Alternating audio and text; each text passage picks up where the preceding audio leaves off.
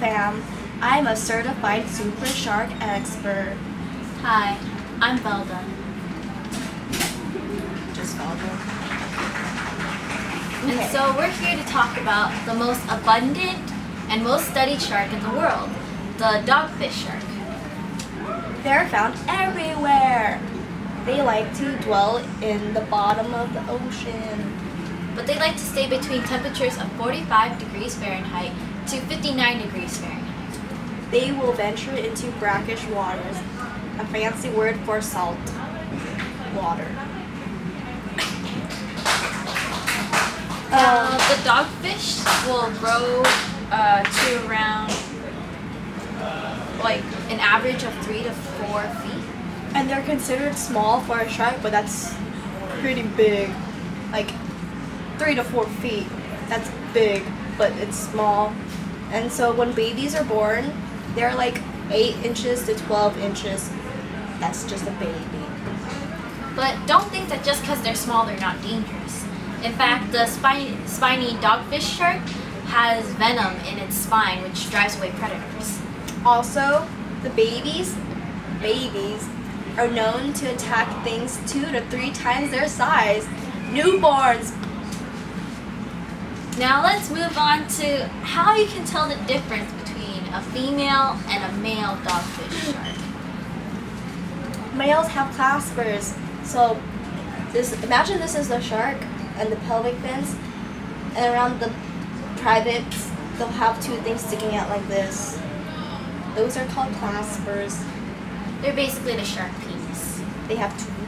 So then females, they have a Cloaca? and it's the hole for everything. Everything. You know, you're like basically pee, sex, and poop.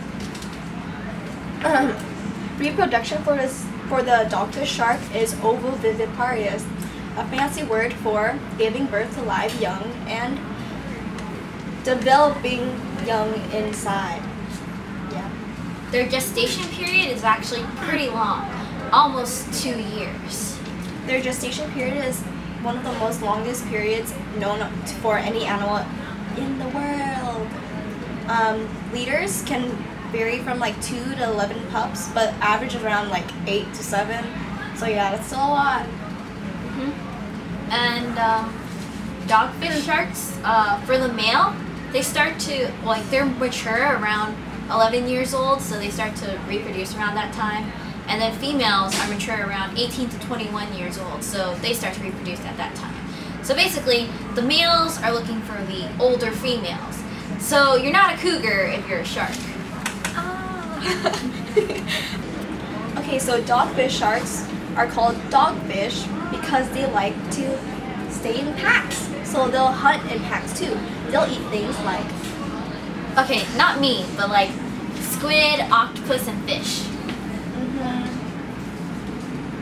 Now, oh, fun fact, they glow in the dark. They're bioluminescent. Since they like to dwell in like deep waters, they'll glow in the dark because not a lot of sunlight hits down there. So that would be the general information about the dogfish shark. Thanks for joining us.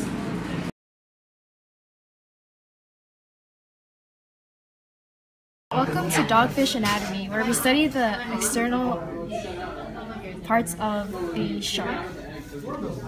First we have 3 parts. The first one being the head, this area, and the second area being the trunk, which is this area, and the last part, which is the tail, which is the end, basically. And then parts of the head include the eyes, one right here,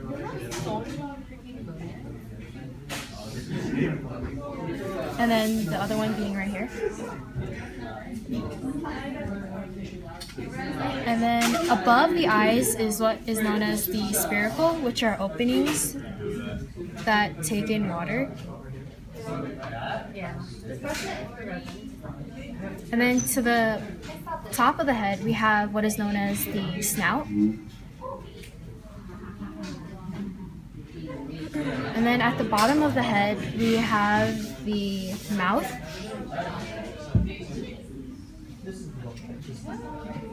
And at the corners of the mouth, we have these indents called the labial furrows.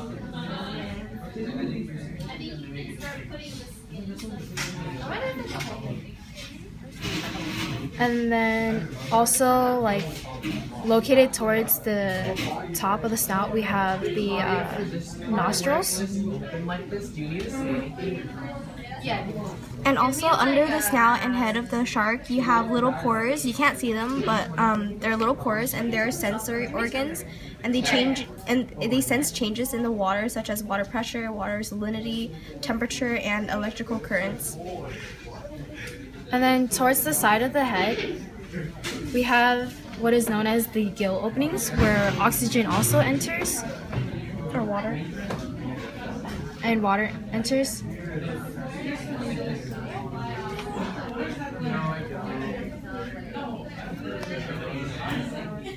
And then the next part is the trunk, where we have the two dorsal fins. The first one being right here, Called the anterior dorsal fin.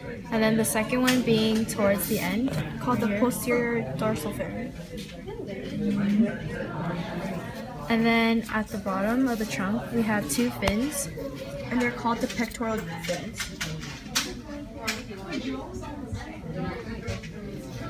And then also going off of that, from the trunk, we have two fins known as the pelvic fin. And here you can tell that it's a female because of the lack of claspers. Claspers help tell if it's a male or female because they look like two thingies and they're only present on the male. They just look like this, like that.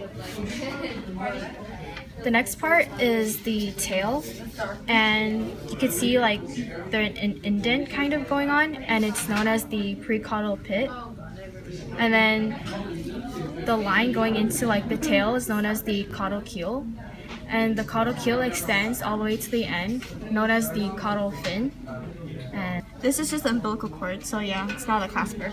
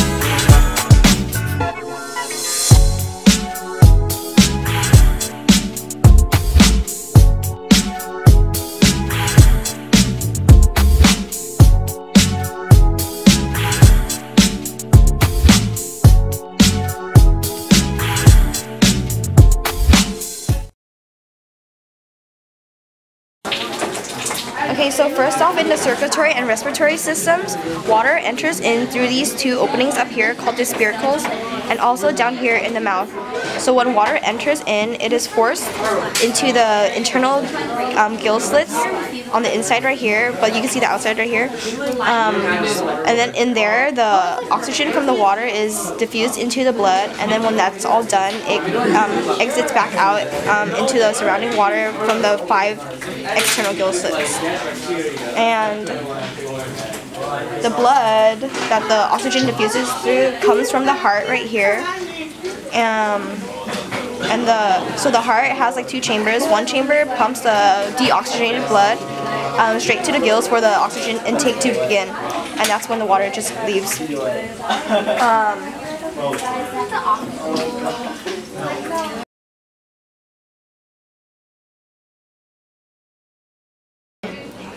So this is the digestive system of the dogfish shark. So when you first open up, you see the liver. And the liver has 3 lobes.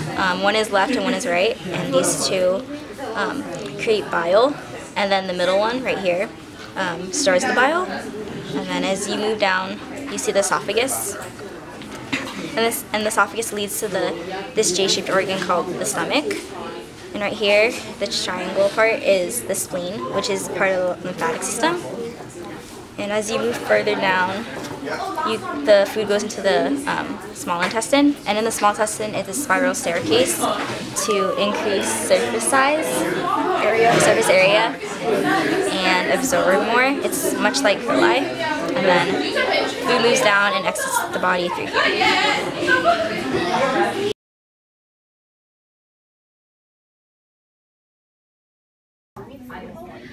Now we will look at the reproductive system of the shark. Here we have a very underdeveloped female, therefore it will be very hard to see the actual structures since a lot of them don't differentiate or double up and such until the female is able to mature. So first, on the anterior end of the shark, we have the ovary, which is supposed to be a cream-colored structure that holds the eggs. The ovary is supposed to travel down to the egg sac where there's like a yolk for the young to develop later on. However, this female doesn't seem to have developed that part yet very significantly, therefore we can't see it. However, we do have the uterus right here, and it's supposed to connect to an oviduct, which is where the egg runs down through, and it's also where the young starts its development when the sperm and the egg connect.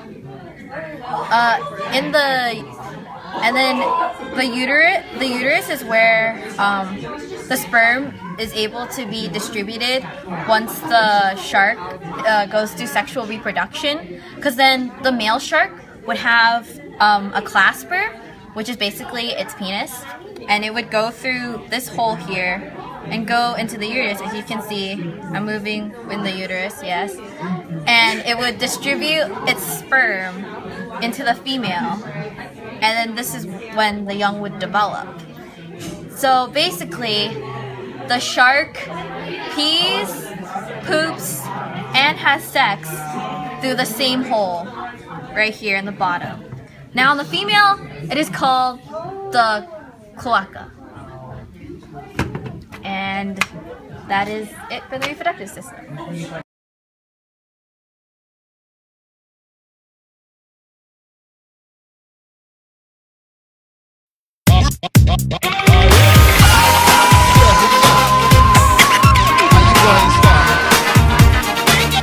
The blood flow is similar to humans because blood is pumped into the heart. Where's the video? Restart. Thanks. You are useless. Oh, what are you talking?